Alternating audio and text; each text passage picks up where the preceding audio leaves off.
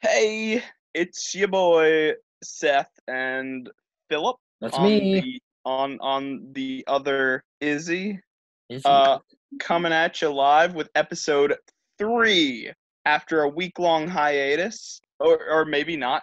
I mean, it literally has to be unless we time travel. Could be a Um, 2 week hiatus. You don't know. yeah. Today's episode is covering exciting topics like Pennsylvania, Whoa! grunge, Fuck yeah! and our surprise mystery topic chosen by Philip. You're gonna hate me even more than you hate me already for making you listen to grunge. Oh, not possible. Oh, it is. Oh, be ready. I swear, if it's another grunge song, It's not. It's not a grunge song. and that's our show, everybody. Come back next week. It's actually a post grunge. It's Nickelback, actually. Uh, okay, well that's fine. I like Nickelback. No. Wow, of course you do. That explains so much. That explains all of your bad taste. What's wrong with Nickelback? Hey, Nickelback has one good song that they do over and over and over again. They've got a couple good songs. I will admit I do like Rockstar by them. I like Rockstar. I mean, like I like making fun of them, I like but making like fun of Photograph. I do genuinely enjoy most of the If someone music. gave me free tickets to a Nickelback concert, I would go. I mean I probably wouldn't. Um, Damn, who's the real not a fan but doesn't hate them that much? heard it here first. Philip's a real Nickelback fan, and I'm not. Yeah, man, I'm so proud for this honor. Yeah, so Pennsylvania, that's our first topic, right? Pennsylvania. Yeah. Yeah. So I'm a Southern boy. I've been outside of the South like twice in my life, once to California and then once to the East Coast to visit you and your turf. So I've been to Rio too. Delaware. I've been to Delaware, Pennsylvania, New York, and I feel like somewhere else maybe. I don't remember what all we did on that trip, but DC, Jersey. DC. Yeah, I've been to DC. No, wait. Okay, I lied. I've been out of the South 3 times. I've been to DC twice. I'm a liar. I'm a filthy liar. I'm sorry. But yeah, so I've been to Pennsylvania for about 8 hours, and that's generous. But that's my exposure to the state. It seemed nice. Yeah. I mean That's I'm it. yeah. Next I'm topic. from Delaware. I've grown up right over the border from Pennsylvania my entire life. It's I don't know, Delawareans' relationship with the Great White North is very complicated. Great White North. Um, Pennsylvania. Is that what they call it? No, I'm trying to be funny. Oh well, Um, you went over my head. I'm a dumb Southern boy. I don't know what they call things up there. yeah, you and Big your Apple dumb shit. Alabama education. Look at you. Yeah, who goes to the University of Alabama for school? They're not both of us or anything. Nope. Not it's not like both of us have degrees from there or something. But like, I mean, Pennsylvania's like our brothers. Originally, Delaware was actually a part of the colony of Pennsylvania when like William Penn landed on the shores. He landed at Delaware, and then Pennsylvania was that entire complex of Delaware and Pennsylvania. And we were actually like the luxury destination. We were the place where all the beaches were, where all the trade came in, but we were like off to the side, so nobody really cared about us. And we Much like were, today. yeah, much like today. So we were pissed off, and we are like, we don't have any representation in Philadelphia, but you keep on treating us as like a place to be used. We want to have our own sort of legislature to govern ourselves. So we broke off and we became our own territory. So there's kind of that like there are brothers, but also they're like those uppity folk up north who like we broke away from, and so we also we were the first state and they're the second state, so we Sure. always like to have that one up on them for Some good that. old sibling rivalry. I can talk. Yeah, I mean, it doesn't stop us from cheering for Philly for all of our sports. Yeah, So does Delaware have any like yeah, the Blue Hens, right? That's the or well, what's the okay, fucking so sports? our sports, we only have semi pro teams. We Oh, so have you don't matter. Well, yeah, we've got the Blue Rocks in baseball, and we actually just won our league this year. So All good for you. no, legitimately, I mean, don't get me wrong. I'm a Pats fan. I'm a Yankees fan. I'm a Crimson Tide fan. I'm the worst kind of sports fan. But there is not a single sports team in the entire world that I will cheer more passionately for than the Wilmington Blue Rocks. I would sell my soul for a Blue Rocks championship. There you go, man. I feel like I would ask for a little bit more for a soul deal, but whatever works for you, man. I mean, it's a figure of speech. Is it Um, though? You might be getting a letter tonight with it's all dark and has like red blood I, lettering on I, it. I, I, It's like I heard your offer. I'm intrigued. oh no. um, I'm a ginger. I don't have a soul. It's fine. Ah, you already now, man. Nothing to sell. But then we also have the Blue Coats, who are basketball team. They're pretty cool. I've been to a couple games there. They've got like this state of the art practice facility for the Sixers that they run out of. Then we also have the Blue Hens, which is Mhm. our University of Delaware. I've been there. So Blue Rocks, Blue Coats, and Blue Hens.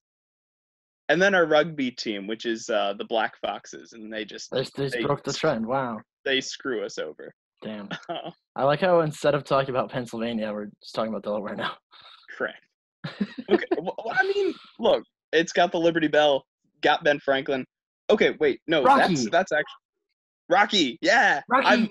I can't. Okay, so the Philadelphia Art Museum is actually super cool. I love it, but I cannot go there without running up and down the steps. See, I'm sad. We Which weren't. We were trying to go to the steps, but we just never got a chance to. I yeah, still think I haven't seen the Rocky Steps.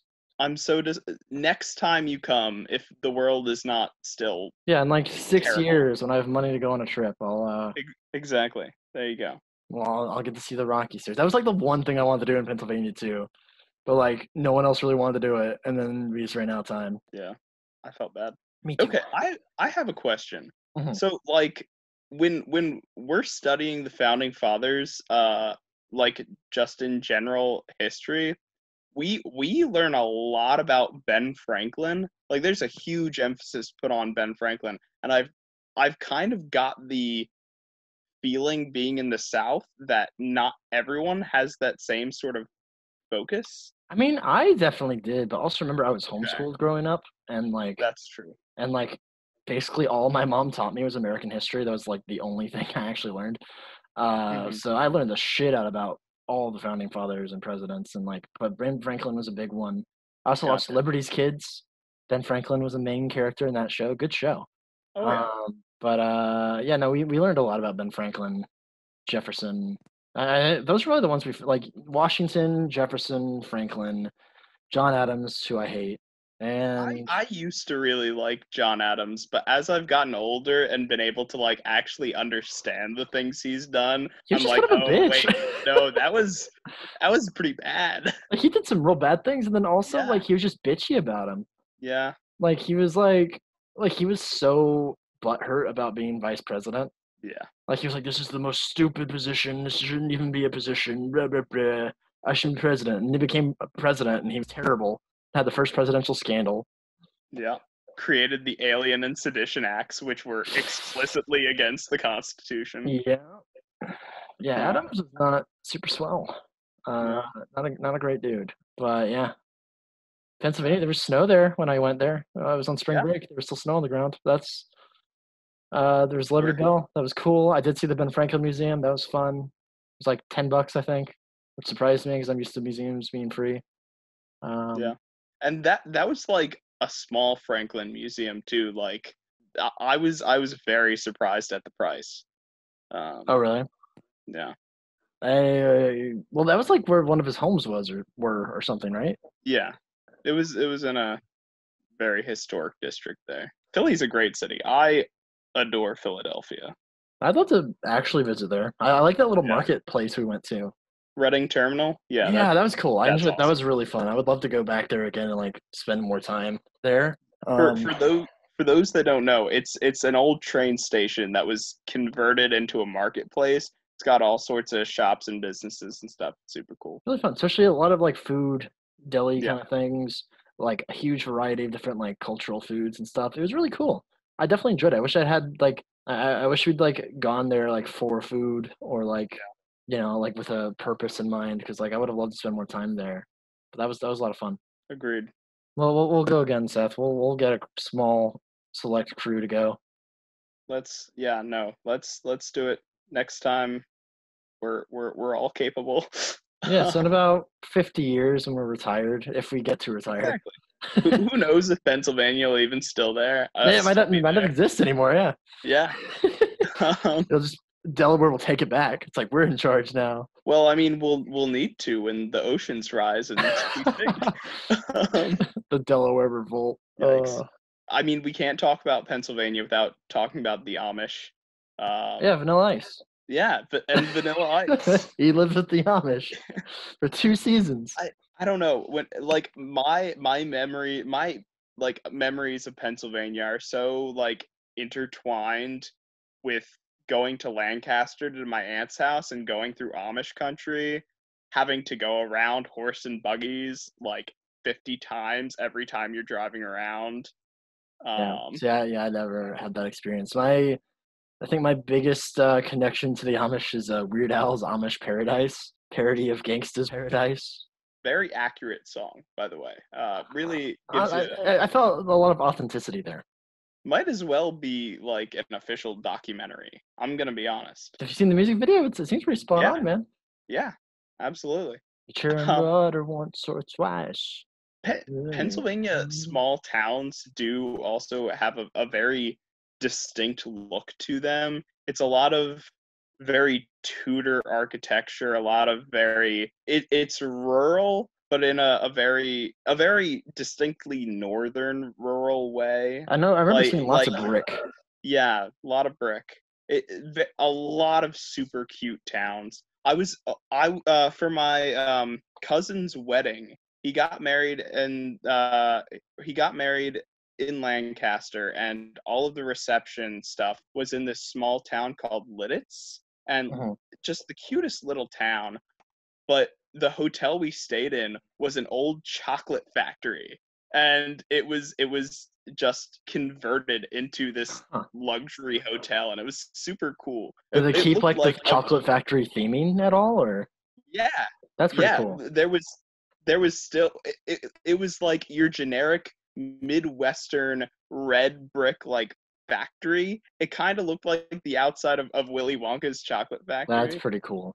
And I would enjoy from that. what I understand, there's like a lot of cool recording studios there too. I think Ariana Grande goes there to record some of her Hmm. stuff, but super cool. It's pretty And interesting. then you have the other side of the state, which is so different from I mean the eastern side. You've Hmm. got Pittsburgh and that's real Amish country out there, just Pittsburgh is rural like Midwestern factory shit, Americana. right? Isn't Yeah, Pittsburgh known for like yeah, yeah. factories and pollution and shit? Well, that's where Rockefeller did all his well, Rockefeller and Carnegie made their businesses, and it had a whole bunch of steel. That's why the Mhm. Steelers are there. Yeah, Um, they steal things. correct. Shank. It's a mugging. I mugged you, Seth. Oh, oh, You've I been didn't mugged. know we were in Philadelphia. Isn't a yeah? Wow, I almost asked the stupidest question in the fucking world. I almost asked, "Isn't Always Sunny set in Philadelphia?" Even though the full title of the show is Always Sunny in Philadelphia. Nah, I don't think so. I I think think it's that's in Los actually Angeles. you're thinking of LA. Yeah, no, but it's an No, ironic my title. my freshman year, I would actually watch Always Sunny when I was feeling homesick because just seeing the streets of Philadelphia made me made me think of home. Always Sunny. It's one of those shows that like whenever I watch it, I'm like, this is funny, but I can never like make myself watch it. Like Yeah, it's one of those things where it's like it's really good, it's really funny, but like also it's so dark, and I'm just like I gotta yeah, be in the mood for it. The, and like I rarely am. there is no show that better fits that like dark comedy bent as Always Sunny does. Yeah, Um, because like I mean, you have shit like South Park and Family Guy, but they go more for like I think in part because of their like because they're animated, like it's either less severe or it doesn't seem like you can just like it usually just comes off as dumb, gross out humor anyway. But like I was just saying, like Always Sunny is like because I think maybe in part because it is live action, it comes off a lot more cruel. Like it's still funny, but like yeah. it's a lot more like, oh, these are real people. Like they're actors, obviously, but like these are real people who these terrible things are happening to. Well, Family Guy and South Park, I mean, are they're very rooted on the references they're making. It's very much a sort of oh, what's the word? A parody-esque show. You're There's more supposed to satire. suspend your Yeah. belief for the satire, for the commentary. Whereas for Always Sunny, it's kind of positing to you, okay, this is a similar world Hmm. in which, I mean, it this is all real stuff that's very, very tragic. Yeah. And like they what I do love about the show though is that they don't have any shame. They just go balls to the wall. And like I respect that a lot. It's Well, just like not something I can always watch. Like I really have to be in the mood for it. and every single time I try to explain this to somebody, it comes off wrong. But I do have to, I gotta give the show credit of that is exactly like what people around where I grew up are like. Like that is a very mid-Atlantic. I mean, obviously people aren't as awful as the characters on the show, but there is very much that sort of just attitude of life that a lot of Mhm. the characters have. I definitely can recognize that in a lot of people I know. Like that show, man. That like from the very get go, like the very first episode is all about like Mac keeps saying the N word. That's the pilot. Yeah, yep. Like that was the fucking It's pilot. Like yikes. they go all in. Like Jesus, man. Like I respect that show and I do enjoy it, but it's like I said, it's hard for me to watch. Like I have like someone has to like be like, oh, let's watch some Always Sunny for me to watch Always Sunny. I'm not just gonna go out of my way on my own to watch it. Mhm. Which like I kind of want to because like it's well written Yeah. and like Danny DeVito's great. Well they're all great. All Well, the actors are great on it. and I mean I the thing that really gets me about watching Always Sunny is if you watch it for too long, it definitely affects your way of thinking. Like Hmm. it desensitizes you, and so you'll like just fucked up shit will come up in your train of thought, and I'll be like, I've been this should not be occurring naturally to me. Like I've been watching too much of Always Hmm. Sunny. Like and it's weird to me too because like I watch some fucked up movies and stuff, like particularly in like the horror genre and stuff. But like I think it's almost because Always Sunny is a comedy still that it like Yeah, kind of throws me off. That, like, because yeah. like if it's a horror, like I'm expecting these terrible, awful things to happen. Like a Mhm. comedy, like I'm laughing. Oh, but these are terrible things, but it's still funny, so I almost feel bad for laughing. Well, and I think it is also a habit of or a factor of it's posited as a slice of life show. These characters are going through regular lives that could happen to anybody, and then outrageous stuff happens, but it's never really outside the bounds of reality. There's a couple Hypothetically things, speaking, yeah. I mean, yes, there are definitely, yeah, but with horror, I mean, it's kind of like watching. It's almost like watching something fantasy. Like I'm expecting something that, whether it's within the realm of reality or not, like I'm supposed to be suspending my disbelief. Yeah, like it's not a documentary, and like I mean, not that Always Sunny is Yeah, either, but like it's a different mindset you go into when you go to watch a horror film as opposed to a comedy. yeah, Like it's two different mindsets. So, yeah, definitely. but yeah. So are we? I guess we're just reviewing Always Sunny at this point. I've pretty much. Has Philadelphia in the title? Well, let's bring it back around. Best Pennsylvania restaurant, Tony Luke's, all the way. I Specifically, the one on East Oregon Avenue, Philadelphia. I liked that one random German stand I ate at the fucking marketplace. I got some like sauerkraut on a sausage thing. That was yummy. Yeah, Oh, what was that? Oh, Philly cheesesteak is a thing. yeah, You took us to that like sandwich place, and I got Tony like a. Luke's. Oh, is that Tony Luke's? Oh, I That's the have been place there I was then. just talking Oh, about. well, yeah, I Yeah, like that then. Cool. Yeah, no, that was good. I had that was my first Philly cheesesteak. I had it like on a sandwich though. I don't know if that's how you're supposed to have it, but it was yummy. yeah. I liked it. It was good. Um, Rocky. Rocky. Yeah. That's all I got, Um, man. Allentown by Billy Joel. Great song. Phenomenal song. I don't actually know if I know that one. And we're living here in Allentown. I'll make you listen to it later. Okay. I'll put a link in the description so you all at home can enjoy it too. Just follow along with me as I listen to Allentown by Billy Joel. That's who you said, right? I can listen. Correct. I have ears, technically. All right. Anything else on Pennsylvania, Seth? We got anything we can? I think we hit all the good stuff. All of our Pennsylvania viewers, all one, maybe we might have one of them. Sure. Get very mad at us. Like, how could you forget this thing? Well, I've been there for 8 hours in my life, so. Oh, also one up we have on Pennsylvania. No sales tax in Delaware. Oh God, I was wondering when that was gonna come Can't up. beat that. You know what? You lasted till episode 3 to bring that up. I'm proud of you, Seth. You're getting better. You're Oh improving. shucks. What's the other one? Like Nebraska or some shit that doesn't have sales tax? It's I think it's like Nebraska. New Hampshire, Montana, Oregon, and Alaska are the others, I think. What am I thinking of? There's something that Delaware and Nebraska have in common. I don't remember what it is. I don't know. The world will never know. If you know what the similarities are between the Nebraska and Delaware, let us know in the comments. Yeah, I guess I'm pro Pennsylvania. It seemed nice. Yeah, I guess I would say yeah, I'm pro Pennsylvania, I got two mostly pros. because of Philly.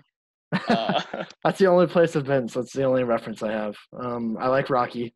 That's all I got. That's all I know about Pennsylvania. I saw the bell. That yeah, was yeah. cool. All right. So you ready to dive into grunge and have this bloodbath begin? So today we're talking about Weezer. Which is actually really good, but not grunge. Not at all. My favorite grunge song, "Gold Digger" by Kanye West. I hate you.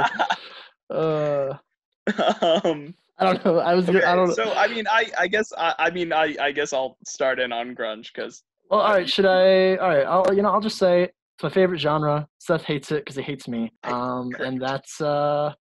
I gave him a shopping list of songs. He didn't finish it because he's a bitch, but he got through some of them.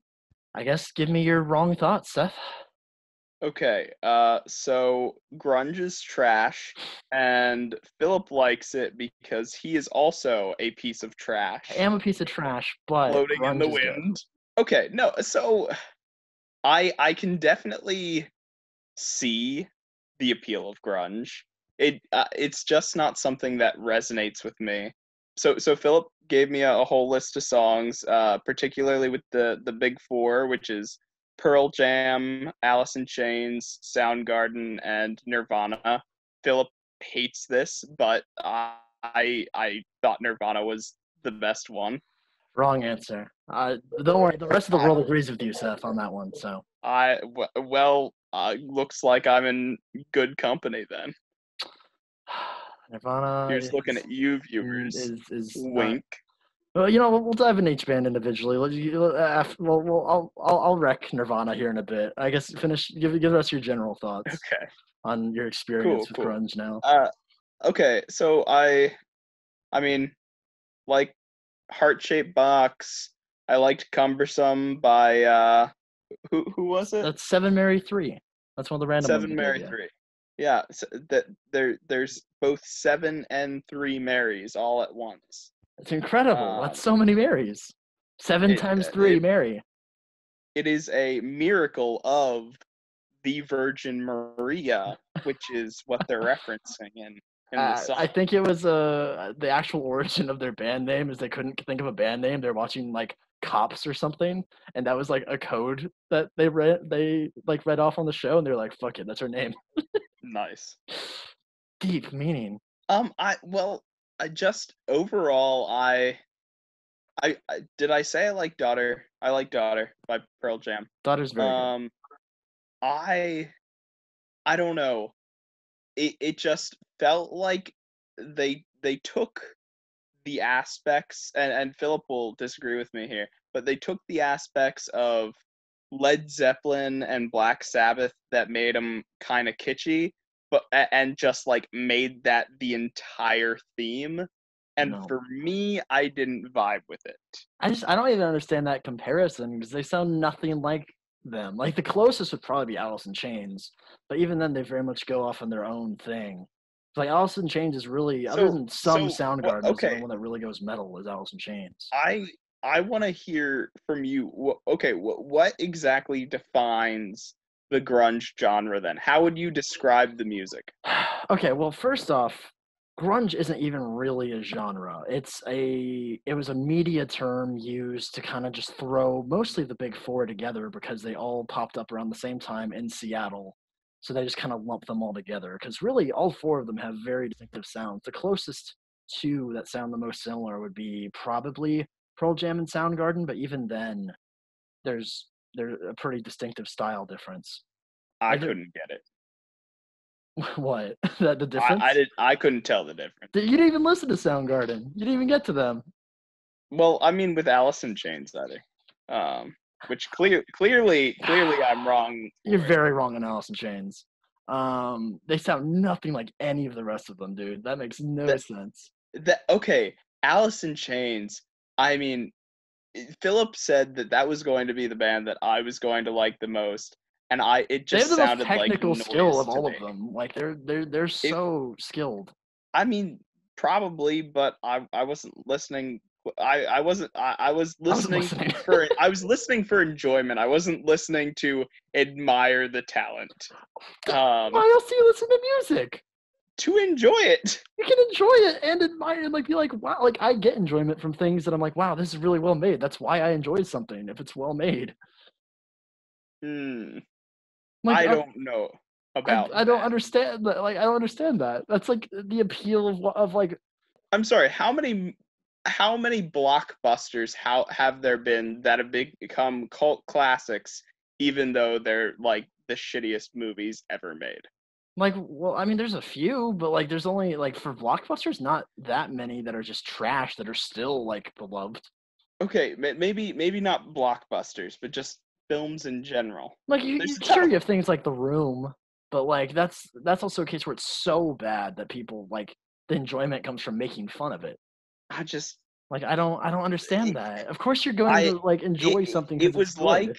it was like listening to very heavy trap music for me, where I just thought it was noise at a certain point. I And obviously that isn't the case for all of it, just a number of the songs. I don't understand Seth, but I love all of them. Nirvana much less so than the rest, but I love all of them. Like if I were to rank them, I would say Pearl Jam is my favorite. I recognize that on a technical level, maybe they're not the best, but they were the ones that got me into the genre, and I love their lyricism is far and beyond the rest of the bands. Like they like so many of their songs either tell stories or have a very specific social commentary to it. Like Eddie Vedder's lyricism is phenomenal. That's where his talent is. Say what we will about his voice. I like the Eddie Vedder voice. I understand why people don't, but his lyricism is where he shines. He's an amazing lyricist. But yeah, it'd be Pearl Jam. Learning, Even we're trouble, coming ready. don't call me daughter. I'll be too. Um, I will say I didn't appreciate Pearl Jam as much until I actually looked up their lyrics and was like, oh, that's what he was saying. That is good. Well, and I mean, how long were you listening to this music before you started looking up the lyrics? Because for me, I don't really get the lyrics of any song until I've listened to it at least like 5 times, probably. Well, I really only got into grunge in the past like 3 years. But like I started dabbling in it, and then like I was just like, oh, this sounds good. And I like and mostly Pearl Jam. Like I was like, oh, this sounds good, but I didn't like understand what he was saying at all because Eddie Vedder. But then like I started getting into it more and more, and I started looking up the lyrics to Pearl Jam. I was like, this is really good. And then I started getting into the other bands too after that. So like, I mean, I guess like maybe a month or two, but like casually listening before I like really got into them, and then like I just fell in love with the genre, and it became like my main thing I listened to. Like for me, I would say Pearl Jam is my favorite, followed by Alice in Chains, then Soundgarden, then Nirvana. Of the big four, if we're including Stone Temple Pilots, I like them better than Nirvana. Hell, honestly, I think I'd rather listen to Bush than Nirvana most days, and I know that's going to get me hate if anyone is who cares is listening. But I really like Bush. Bush is fun. Honestly, I genuinely, you probably would like Bush, Seth. I was just listening to Bush. Bush was the last one I listened to, and I didn't hate it. I thought, I was listening to oh, what was it? They're a little more generic sounding to me, but also that's kind of their appeal, I feel like. Come Down. I Calm thought it Down was is great. okay. I love Calm Down. I mean, I didn't hate it, but it also didn't really it didn't stand out to me. Trying to think what else by Bush you would really like. Because Bush is, like, I mostly listen to grunge because, like, I love the lyrics and the storytelling. Bush doesn't do as much of that for the most part. They're a little bit more just, like, making bops. They're a little bit more on the poppy side of it. But, like, Come Down's really good. That's a good one. Machine Head is just jams. I love Machine Head. I really like this. Like, this wasn't on your list, so I'm sure I know you didn't hear it. But there's one called "Greedy Fly" by them that has an almost like creepy sound to it instrumentally. Like it's almost like I could see it being like the opening song to like a psychological horror, and like it just I don't know, it vibes with me. I like it. It's so weird, and it's very different from the rest of their sound. But I do check out Greedy Fly. That's not one that people talk about a lot, but that's a good one. Hmm. What other thoughts you got, Seth? Oh, I'm trying to think of it. When I was reading the Wikipedia page for grunge to just kind of get like a basis for the genre in general, Mhm. and there was one song, there was one band, their name really stood out to me. I'm trying to think of what it was. I don't know. Green River, Mad Season, No, Mudhoney, it had buttholes in the name. Butthole Surfer. The Butthole Butthole Surfers. Surfer, yeah. They're not really This grunge. lot of They're lot of cousins. lot of great artistry there. I really feel like if they were included in the great grunge pantheon, then maybe it would really bump up the sort of clout, you See, know? I'm very lenient with what I personally consider grunge, but Butthole Surfers is not grunge. Gotcha. They're just kind of there. I never got into them. Sorry, all you Butthole Surfer fans out there. Um, I mean, they have a fan base. Like people like them. I think. Uh, Someone must. their moms. Oh, oh That's no. rude. They're probably dead. Like most people, most artists, rock stars in that era. I I also I have never listened to a single Korn song, but I just found out that they might be grunge. No, they're new No? metal. No, if they were on the list, some idiot put them on. They are very Okay, much not grunge. No then debate never there. mind. I like Korn actually, but that they're new metal. They are not NU dash metal. Um, they are not Wait, grunge. so I just for context, can you explain to me a distinction between metal and grunge? I know they are completely different, but I wanna. Well, so they're I kind of see grunge as almost like, in a way, it's almost a gateway drug to metal. Mhm. Um, so basically, metal. Well, first of all, there's a billion different types of metal. We'll just go with like, we'll go with like your kind of standard like Black Sabbath, Metallica, just for frame of reference for people. We'll go with that kind of. It's more very guitar heavy, very uh, harsh sounds, very usually very fast paced, but not necessarily. It's just kind of a harsher sound would be the biggest thing, and a lot of the subgenres of metal have like there's like black metal and death metal where it's either like screaming or like the raspy growl. I Mhm. always get the two confused. Black and Death, one of them is the growl, one of them's the rah, and one's just like a roar, like a lower growl sound. That'll be good on the audio podcast. The I ASMR I feel just did. like I feel like wait, what were the two names again? Black metal and death metal. I I want to feel say like black black metal's the metal would growl. be Yeah, and death would be ah. that's what I think, but I would have to fact check. I'm not nearly as informed on metal as I should be. Okay. I'm much more like And which one is Cannibal Corpse? My that's. favorite metal. I think I want to say they're death metal, but they might just be their own thing. They're like far end of the spectrum. I've only dabbled in metal. I like Rammstein, the German dance metal band. Okay. I love them.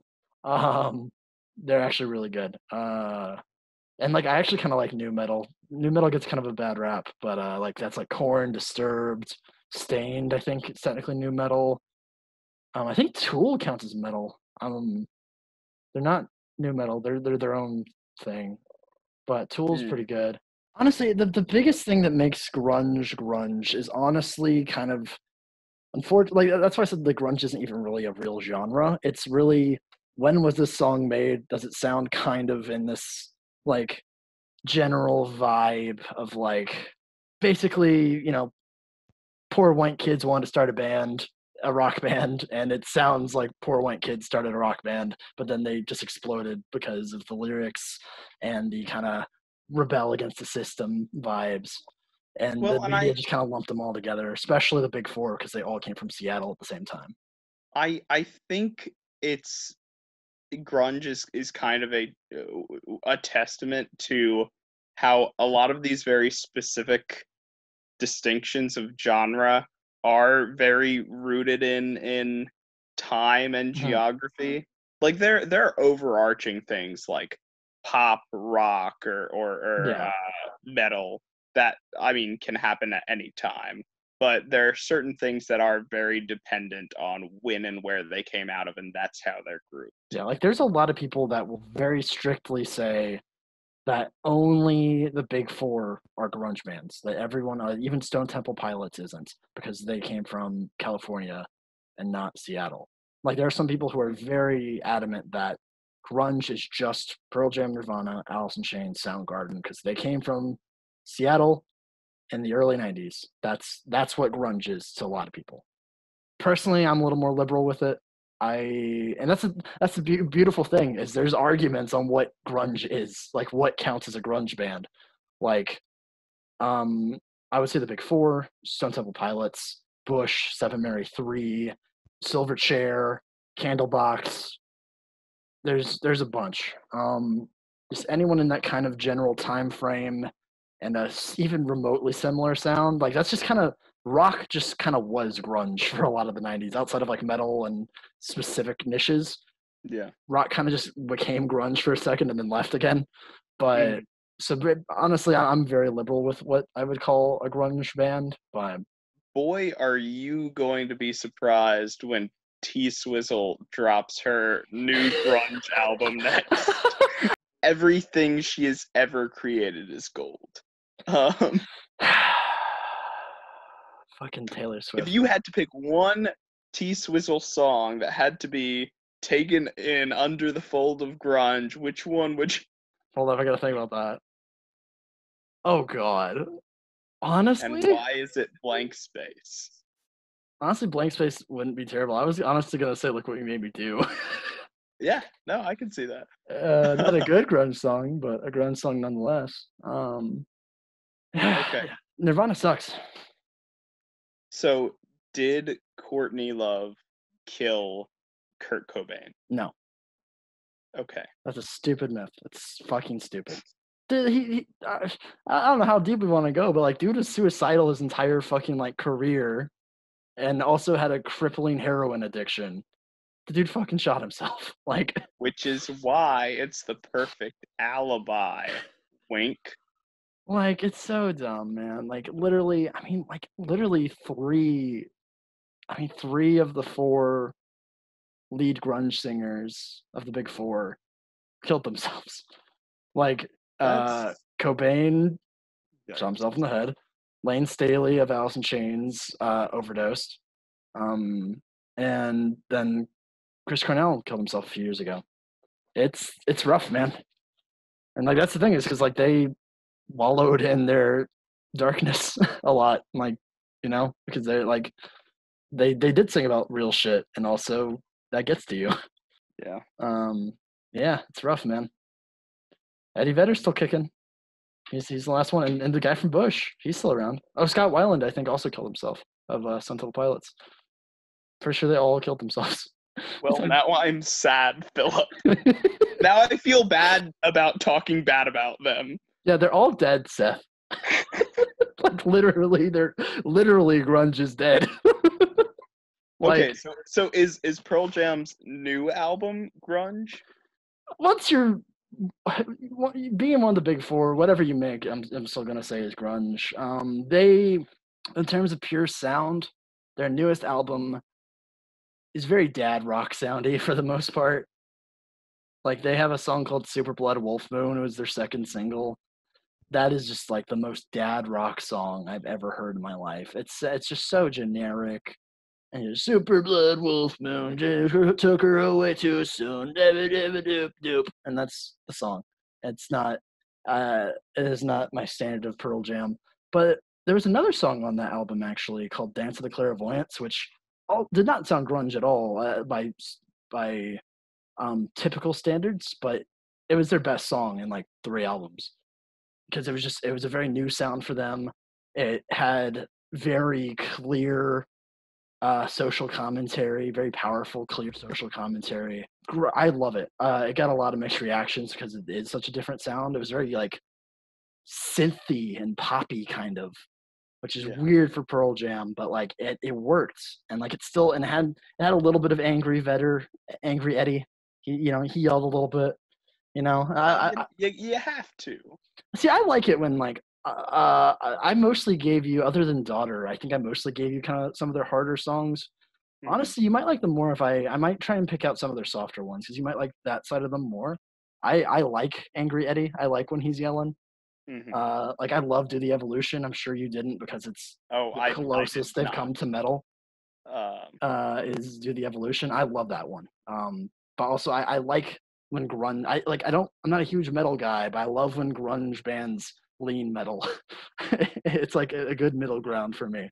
But I love Do the Evolution. It's the entire social commentary of that song is like how mankind's arrogance and narcissism is like killing our planet, and we've just like overwhelmed ourselves with like our own narcissism as a species. well, see, I already know that though. This was the 90s though. This is before Al Gore had Inconvenient Truth. This was a song about humanity killing the planet before we knew we were killing the planet. Well, that's what Joni Mitchell and Yellow Taxi Cab was for. What? Yeah, Yellow Taxi Cab, Big Yellow Taxi, Big Yellow Taxi. Oh yeah, That the Counting Crows had the yeah, yeah, famous yeah. cover of. Yeah. I didn't. That's a cover. I did not know until recently. Apparently, well. My dad was making fun of me because I was like, "Oh, I never realized the Crows version was a cover." I thought that And was their he's like, song. Yeah. Are you stupid?" No, wow, I didn't know that either. And that's like their big song too. And then the other day I was playing When the Levee Breaks, and he's like, "Hey Seth, who sings that?" And Mississippi Joe, obviously, it was written in the 20s I don't know or this song or Memphis. When the Levee Breaks? I don't think I It's do. Oh, Led Zeppelin is the famous one, but gotcha. yeah, it's a cover. Speaking of covers, I do actually really want to bring up first point. I just want to make a bold claim. I think Chris Cornell is one of the greatest vocalists of all time. You really should go back and listen to more Soundgarden because his vocals, like I placed Soundgarden as my third favorite of the grunge bands just because lyricism is my big thing, and I feel like Alice in Chains and Pearl Jam both have better lyrics. Hmm. But Chris Cornell's voice was phenomenal. Like he had an incredible range. Like honestly, I genuinely think like he's not even the best grunge singer. I think he's one of the best singers of all time. Like he should be in the same conversation as Michael Jackson, Johnny Cash, Freddie Mercury. Like I'm not saying he's better than them, but I think he should be in the same conversation because his range is just fucking phenomenal. Like he was able to power belt, which is something very few people can do without destroying their throats, and he did it for 20, 30 years. Mm.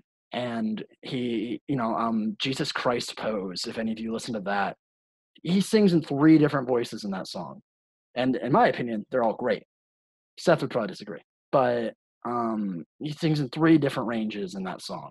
And I then I will say I did enjoy the Billie Jean cover. yeah, I thought it was very good. that's what I was going to bring up. Going off of covers, is I love that cover. Chris Cornell specifically, not Soundgarden. Chris Cornell did a cover of Billie Jean by Michael Jackson. And honestly, I'm going to be even more bold here. I like the cover better than the original, and I really like Billie Jean. Billie Jean's my favorite Michael Jackson song. I would not go that far. Well, I would just say the two are very different and the Mhm. two are both very good. And that's I don't very fair. That's valid. Yeah.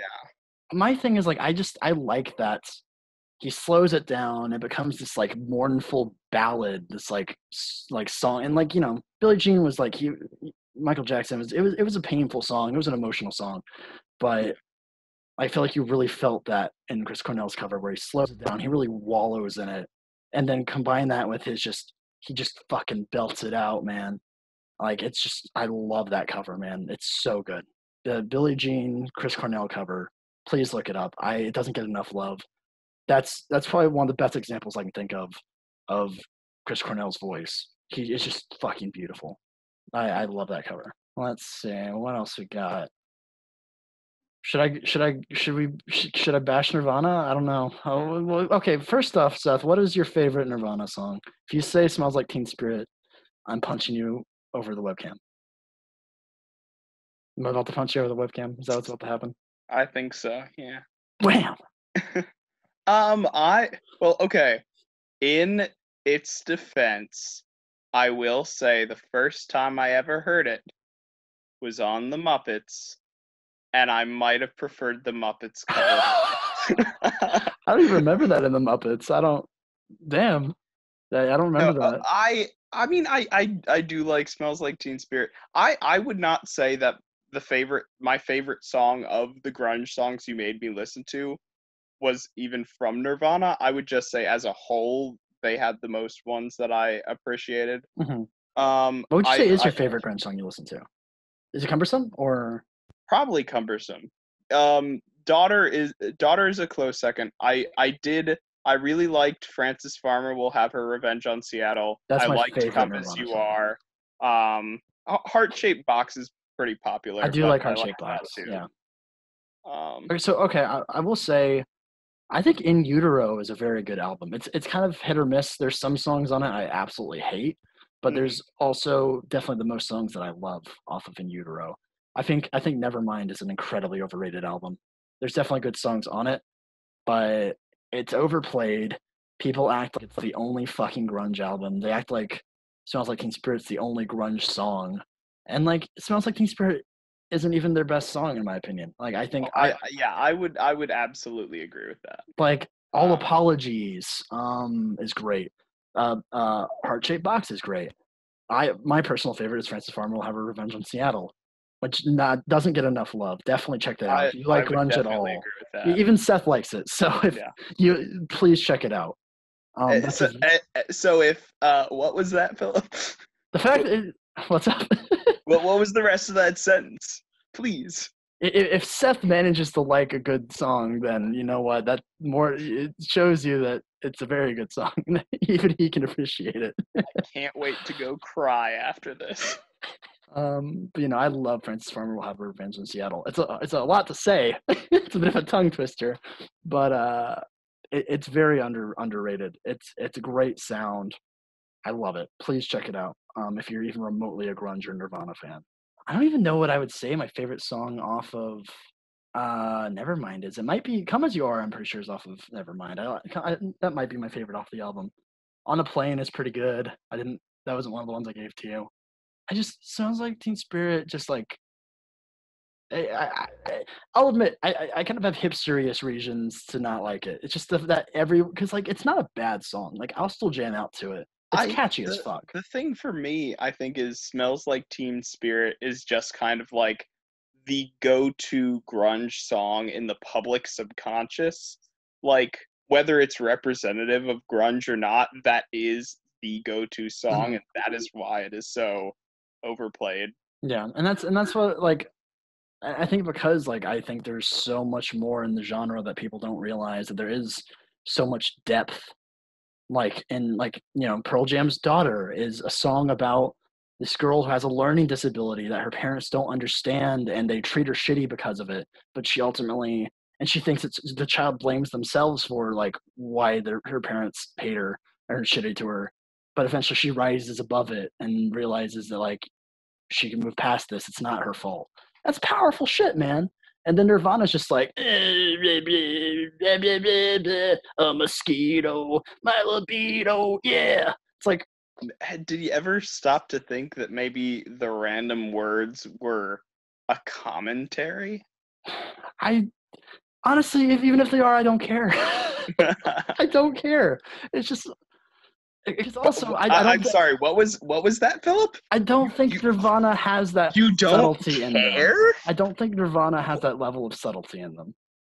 Mm-hmm. Like they just like they're very in your face. We're edgy. Bleh. Like they're just go to. And yes, I realize how hipster I sound. I'm literally an edgy hipster right now. Like I'm hipster about edginess. That's how much of an edgy hipster I am. But like it just feels. I don't want to say fake because clearly Kurt Cobain had some fucking demons.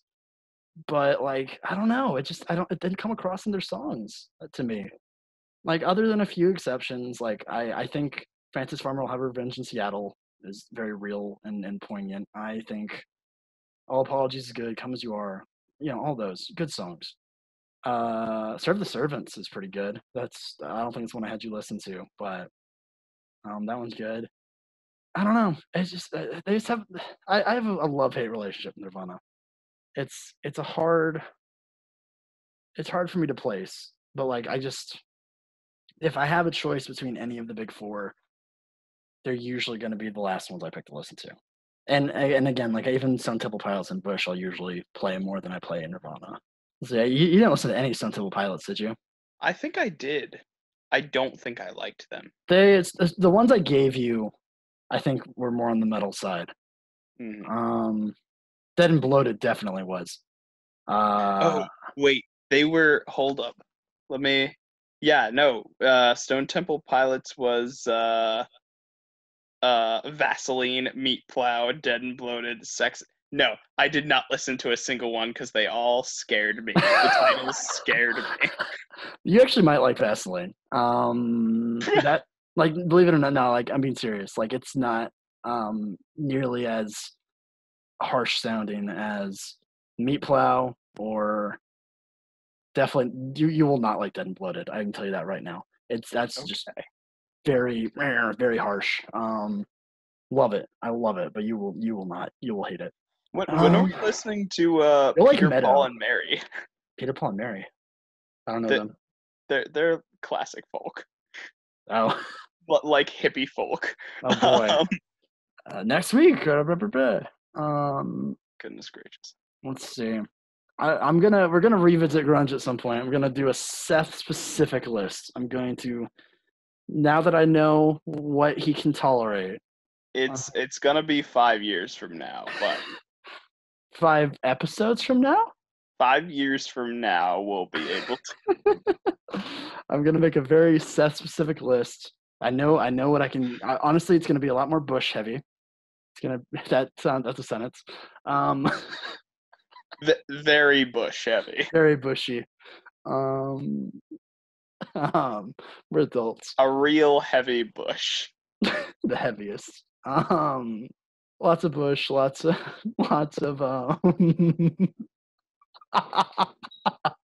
I'm a 23-year-old man. I'm laughing. I'm a child. Anyway. You already listened to the 2 Seven Mary 3. Oh, I do want to talk about Seven Mary 3 actually. So you listened to both Cumbersome and Water's Edge, correct? Yeah. Okay. You said you definitely preferred Cumbersome. Yep. Give me your thoughts. I thought it was good. Why? I have no further. The sound was not as cumbersome as I found other grunge songs to be. Cumbersome is definitely, it's a very mainstream kind of sounding song from that time frame and genre. It's a lot more poppy. It's very catchy. There's a reason that like a lot of people know Cumbersome because that plays on the radio a lot, but no one knows Seven Mary 3. They were very much a one-hit wonder band, which is a shame because, in my personal opinion, I think Water's Edge is the better song. What did you think of Water's Edge, Seth? I didn't think it was very memorable. I mean, I didn't hate it. It was definitely one of those songs that like I didn't dislike, but I wouldn't go out of my way to listen to it. See, that one is, I will give you, instrumentally, it's a little more on the simple side, but that's because because you don't really pay attention to the lyrics, which is, fair. That's how you listen, I guess. That's one that it's the lyrics that are really what's important in that song. That is a song. It's one of those storytelling songs where it's about this guy who people find this dead body on the side of like a riverbed, and everyone's like, "Oh, hey, don't go down there. You don't want to see that. It's horrific. You don't want to see this." But the guy, the singer, had seen. Not only had he already seen it, he saw who killed the person and dumped them into the river, and he's wrestling with this guilt of like, why didn't I do anything to stop this? Why haven't I told anybody? People will think I was involved in it. Oh God! And it's him wrestling with this guilt of like, what can I do? Why didn't I do anything? And it's this huge like, it's a song about wrestling with guilt of like what happens when you don't act and now you feel like it's too late to act and he's scared that the people who did this crime will come back and kill him if he says something. It's powerful shit, man. It's just it's a whole story, and like I love it. It's like that's why I like grunge, is because like you get these stories and these like complex things you struggle with, like Jeremy and like. See, but I can definitely see the appeal of that. And I mean, that's one of the reasons why I really like folk music, is because a lot of that is storytelling through a musical. That's why I like Johnny Cash. I love Johnny Cash. Yeah. Oh, yeah. I definitely want to make you listen to. I said that as a joke, but I actually want to make you listen to Peter, Paul, and Mary's Greatest Hits. Sure. Are we slowly becoming like a music podcast? Yeah, I hate that because I definitely do want to like mix up the formats. I definitely do want to go to movies and TV shows, but yeah, I mean, there's just so much music topics. Yeah, and it's also it's a little bit easier to like do me like I listened to the Taylor Swift albums while I was like writing or something. Yeah, like you can even like I prefer to do deep dives of music and like really pay attention to the lyrics, but like you can kind of get away with not doing that, or at least like you don't have to do it for every single song. And like, but with a movie, you have to sit there and want full attention the whole time. And both of us have sometimes fluctuating schedules, maybe less so right now, but yeah, we're some music podcast now. It's great. We are a music podcast with a little bit of fuzz on the beginning and the end. Yep, a little bit of buffer room there. Okay. I'm trying to think if there's anything else I want to bring up before we move on. Jeremy's great. That's another great story-based song. It's that might be my favorite grunge song. Jeremy and Water's Edge are both up there for me. I'm I'm just gonna do some quick shout outs of songs I think you people should listen to that I don't think people have heard as much. Real quick, "Rats" by Pearl Jam. I did not Uh, like I Rats. love Rats. It's another social commentary one about how humans are just as bad, if not worse, than rats. It's great. I love it, and it's a much more edgy kind of sound. So of course Seth didn't like it. Let's see. Oh, I really want to talk about Mad Season. I don't think you listen to them at all. That's the super group that Lane Staley of Alice in Chains formed with two or three members of Pearl Jam. And it's a very, you actually might like Mad Season, Seth. They had one album called Above. It's a lot softer and kind of introspective, and I love it. It's the album I put on when like if I'm like having like anxiety or something, I'll go for a walk. I'll bring my headphones and I'll listen to that whole album, and that like calms me down and soothes me. Amazing album. There's a couple of like harder songs on it, but for the most part, it's pretty mellow and just introspective. Great album. Please check out Mad Season, their album Above. Wonderful album. I wish they'd done more, but there was just a one-off project for them. Also, Temple the Dog. They were also a supergroup with Chris Cornell as the lead singer. That was formed after Andrew Wood, I believe is his name, the lead singer of Mother Love Bone, which is basically the first grunge band. He died. He overdosed. That's a running theme in grunge. And that was at the very beginning. And then they made Temple of the Dog as like a tribute to him. And then after that, Pearl Jam formed from the surviving members of Mother Love Bone and Eddie Vedder. They formed to make Pearl Jam. Hmm. There's your little fun fact. That is interesting. Yeah.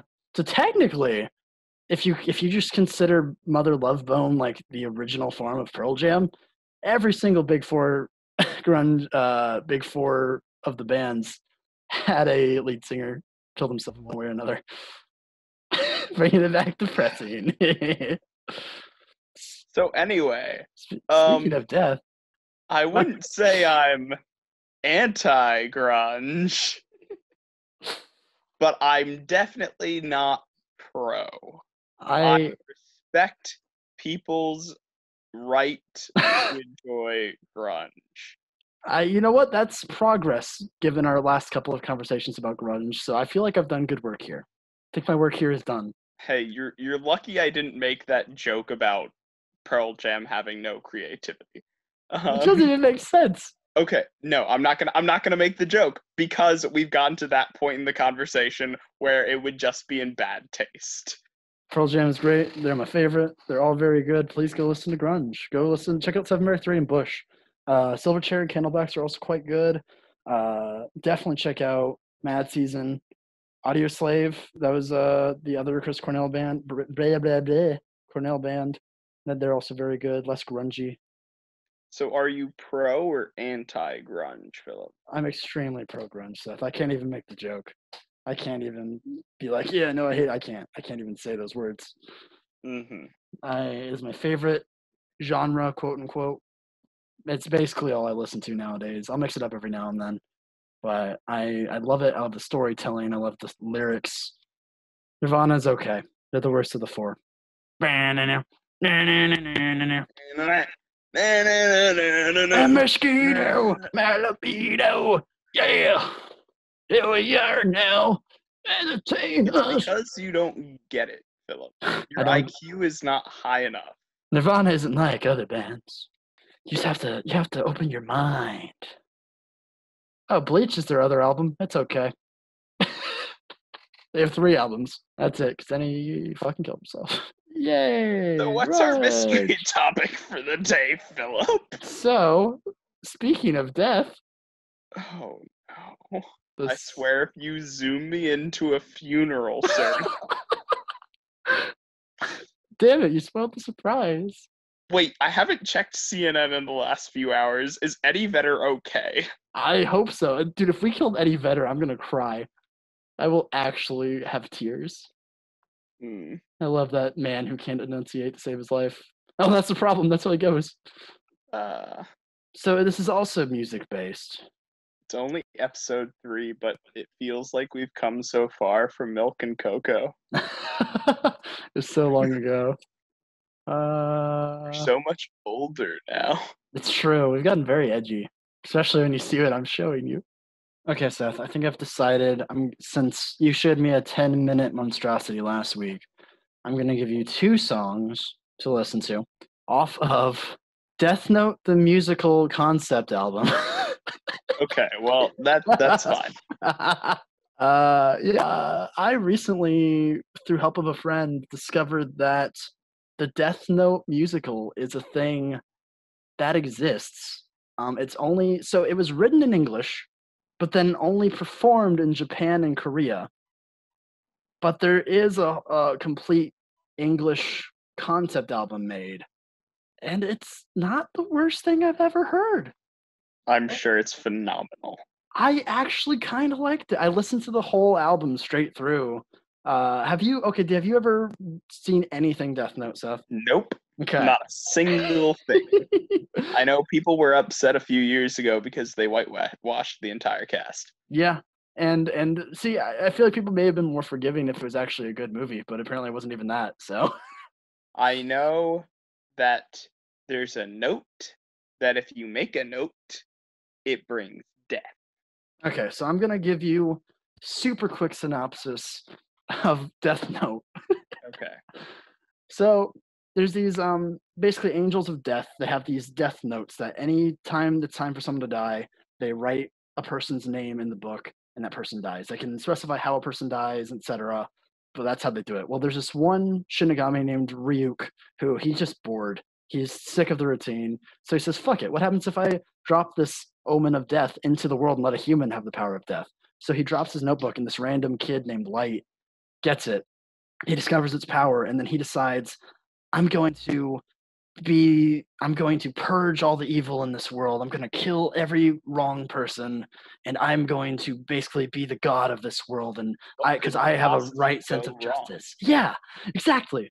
So he starts killing off criminals and stuff with it, and all sorts of, and then anyone who tries to stop him too, he tries to kill too. And there's this character named L, who he's this super brainiac guy too, and he's trying to stop Light from killing everybody. He doesn't. It takes him a while to figure out who Light is, and they play this like kind of chess game, trying to figure out each other and stuff. It's a good anime. I never finished it because I heard the last arc got kind of weird, but it's a cool concept. It's a lot of fun, very dark and edgy, as you can guess by Death Note. But it's good. It's about these. It's mostly about these two and their mind game and their differing senses of justice and how each of them are willing to do whatever it takes to achieve their goals. One, to purge all the injustices in his mind, and the other, to stop this one person who he sees as evil, but Gotcha. he also will do anything to get his way. So Sound, it's actually very interesting. sounds good. And the musical, it's a musical about that. There's some Let's do random it. pop songs. There's some. It's weird, but honestly, I didn't hate it. And I'm going to send you the links to two songs. I'm going to give you Light's first song, which is "Where's the Justice." It's him like struggling with like why can't we do anything to stop all these evil people? Why aren't we doing more? And this is before he finds the Death Note. And then I'm going to give you Secrets and Lies, which is I think technically, so duet is two people. What's it called when there's three people? A tree. Sure. I don't Um, know. A oh, tree. that's another thing. His Light's dad is a cop, like a head chief of the police force cop too. So that adds a whole Gotcha. other layer to it. So that's a trio, I guess, between L, the guy trying to stop Light, and then his dad. And it's like the beginning of like, what is what's happening, yada yada. So I'm gonna give you those two songs. So Okay. Where is the Justice and Secrets and Lies off of the Death Note concept album. And I'll drop links to both of those specifically, and I'm also gonna give the link to the playlist of the entire musical concept album. Because honestly, I think it's worth a listen. Like it's cheesy, it's over the top, but I think it works honestly. I hate that I don't hate it. I'll be the judge of that. Just like Light thinks Thank he is the judge you. of mankind. Incredible. Did you finish Life the first one? changing. Did you finish Where's the Justice? Where is the Where justice? is it? And also a quick, Kira is the name of Light's like alter ego, the like public face of this god of death, because he doesn't want people to know he's Light yet. Yeah, so if they mention Kira in the next song, that's they're talking about Light, but no one knows that it's Light except Light. Gotcha. So that was really good. I really enjoyed both of those. I think well, I think I might have liked Secrets and Lies a little bit more, Hmm. particularly because I felt like Where's the Justice was a lot more about kind of the themes of Death Note, whereas Hmm. Secrets and Lies was a lot more of like kind of actually telling the story to like the Yeah, storytelling and referencing specific things. yeah, for sure. Um, and I was kind of just getting into it. Also, while I was listening to Secrets and Lies, I was reading a synopsis of Death Note, so that probably helped me to. Yeah. But I no, I thought those were both really good, and I'm upset that it never went anywhere in the states. Well, there is still it might because apparently there unfortunately won't be the same voice cast I imagine because that was recorded in like 2015, so it almost definitely Yeah. won't be the same cast unfortunately because the cast is actually great. It's great casting choices for the concept album. Like all their voices are incredible. But yeah, no, so they actually started another tour in either Japan or South Korea, one of them, because like I said before, they're only touring there. Um, Mhm. they started another tour at the beginning of this year, so there was a plan at least to like get it going again, and maybe eventually one in the states. Because like that's the thing, like when my friend told me about this, like they didn't realize that it hadn't even been made, and they said it like as a joke. It's like at least the Death Note musical didn't get made, but then like we looked it up, and there actually was one, and then I actually listened to it, and it's like this is actually kind of good. Like it's a decent musical. Like it's not like the best thing I've ever Yeah. heard, but like it's I enjoyed it. I listened to the whole album, and there's a couple of songs missing, unfortunately, off of the what I found on YouTube. Mhm. So there's a couple holes in the story, unfortunately, that I'm sure are probably filled through both dialogue and the missing songs. It's a Yeah. solid concept album. Like I actually would really like to see this performed. I think it holds up. Yeah. Like, and it has a good sound to it. I like it. It's like has and then there's some other different styles of music in there. There's a couple more poppy songs and stuff like that throughout it. But like the general, it has kind of a soft rock kind of sound to it. But it meshes with the tone, I think, and it's just very stylized, and I like that. It's good. Like it's a solid thing. And I was kind of upset that I didn't hate it Yeah. because I hear you hear Death Note the musical. That sounds fucking stupid. Yes, It's but there's also a lot of musical like topics I've heard that I thought were going to be stupid and ended up being good. it's true. So Yeah, there's been all sorts of things that like everyone thought were like. I mean, when people first heard about the SpongeBob musical, they thought it'd be shit, but then everyone loved it. I will never appreciate the SpongeBob Well, I musical. never watched Okay. SpongeBob as a kid, If so a SpongeBob musical can be on Broadway, there is no way that this should not be on Broadway. Um, well, unfortunately, SpongeBob has a much bigger appeal in the U.S. than Death Note does, so touche. we'll probably never get Death Note on Broadway, which is a shame because, like I said, like honestly, legitimately, if you're listening, especially if you've ever liked Death Note in any degree, and even if you haven't, because like Seth, like what he heard, Even if you're just like a musical person.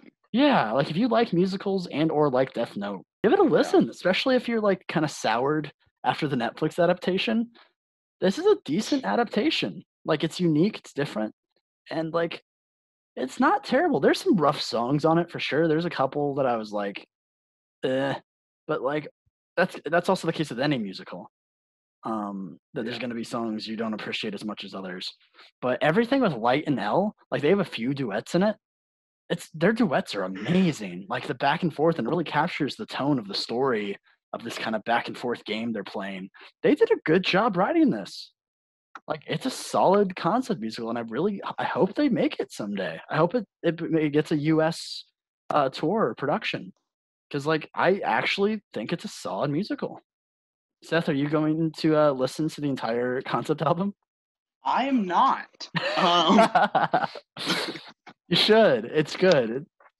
yeah. Well, I mean, it also took me forever to listen to Hades Town, um, I've never which was heard that. Yeah. actually recommended by the same friend, coincidentally. Oh yeah, Um, she mentioned that to me. Yeah. but I mean, it took me forever to actually listen to that, but I loved that too. Yeah. No, I So, definitely need to check it out. Honestly, I haven't listened to as many musicals as I should. I do love musicals. I just haven't heard as many as I should. well, it's just a very big commitment. Like it's musicals are best for long car rides. Mhm. Um, because otherwise you just don't have the time. Like it literally took me 2 years from getting into Hamilton music and then actually listening to the whole playlist. Yeah. Because I never had the time. Like the Mhm. only reason why I ever listened to Hades Town all the way through was because my car was in the shop and I was walking half an hour to campus every day. Mhm. Yeah. I mean, the only reason I listened to Death Note on a whim, like I wasn't able to sleep. It was like 8 a.m. I just could not fall asleep. I was up all night, and I was like, I just can't fall asleep. I've been talking to our mutual friend about it, Death Note the musical, and I was like, you know what, fuck it, I want to see for myself how bad this is. And then I just listened to the whole thing. It was actually like good. Yeah. I was happily surprised with Death Note the musical. Definitely, if you like musical theater, if you like Death Note, it's not bad. Like it's again, it's not the best thing in the world. Like there's definitely better musicals, but I was happily surprised with it. I was like, I would see this show if they made it. Like I would Mm. want to see this show. And would it be a life changing experience? Probably not. But I think it would be a solid, enjoyable show, and I kind of hope they bring it to do an American production at some point. Because it's honestly not bad. Yeah, maybe some tune ups on some of the songs, but like otherwise, I think it's pretty decent. Yeah. Any other thoughts, Seth, on Death Note the musical, the English concept album? If I was making a Broadway adaptation, I would do no, Ulysses is already a musical. I think. I Never think mind. so. I don't. I really. I can't come up with anything good. I don't think anything should be adapted to a musical until I actually listen to it, and then I'm like, oh, this is actually good. I still haven't brought myself to listen to Legally Blonde, and because it's one of my favorite movies. Uh, Mhm. I'm surprised that there hasn't been like a Star Wars musical. Honestly, yeah. that Oh, seems like something Disney would I do. think Star Trek would actually adapt very well as a musical. Well, which series? Which one? Just all of them.